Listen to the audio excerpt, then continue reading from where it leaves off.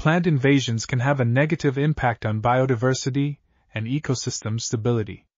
They are characterized by rapid growth and adaptation to local conditions, as well as being influenced by various factors such as soil bacteria and fungi. These organisms are essential for plant growth and can influence the success of plant invasions.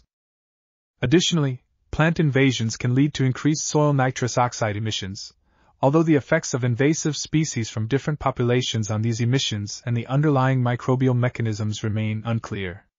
To better understand the causes and consequences of plant invasions, we conducted an experiment where we compared the growth of Triadica sebifera from native and invasive populations, as well as the effects of soil bacteria and fungi on soil nitrous oxide emissions.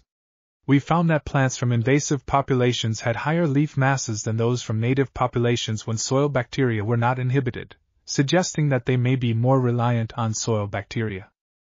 Furthermore, cumulative nitrous oxide emissions were higher for soils with invasive T. sebifera than those with a plant from a native population, when both bacterial and fungal in. This article was authored by Xiaoqin Lai, Laicong, Haifu Fang, and others.